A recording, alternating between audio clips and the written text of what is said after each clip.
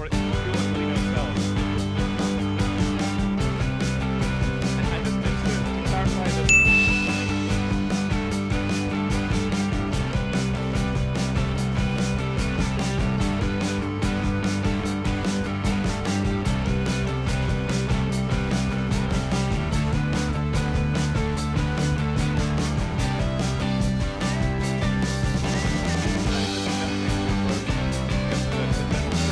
I think we'll hopefully release a private beta of Autopilot, of the full self-driving version of Autopilot in, I think, a month or so, and then people will really understand just the magnitude of the change. It's profound.